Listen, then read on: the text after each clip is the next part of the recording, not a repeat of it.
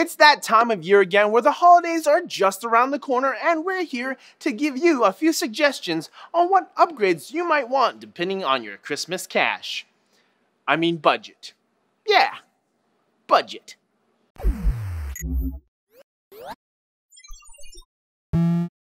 So your PC has been running a bit sluggish as of late and you've got a bit of cash to spend, but what part of the PC do you spend it on? Well, I guess it really all boils down to what your budget is.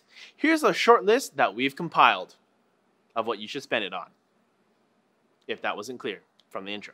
So first up, if you have like $25 to spend on upgrades, maybe just save that for a rainy day. But of course, if your system is desperately in need of some performance upgrades, definitely consider replacing some of the old stock fans in your case.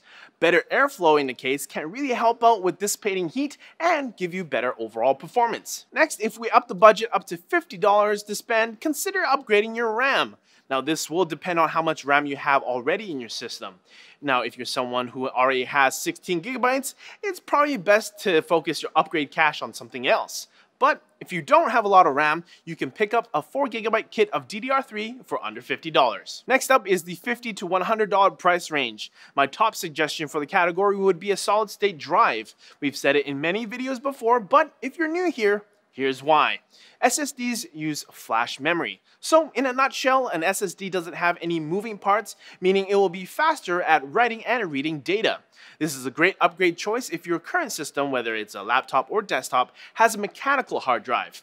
You can find most SSDs in the 120 gig range for under $100. But if you already have an SSD, how about adding more storage? Right now, you can get 1 terabyte of hard drive space for under $100. And if you're like me, you can never have enough storage space. Kicking it up another notch to $150, I'd recommend a power supply. Something around 750 watts would have you prepared for any future upgrades.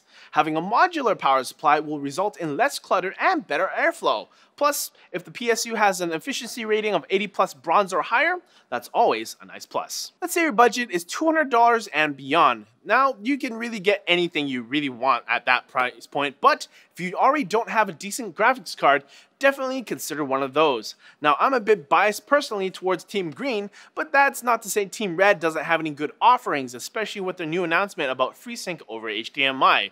Albeit you will need a FreeSync compatible HDMI monitor, but a new graphics card definitely means you'll be getting better performance out of your games.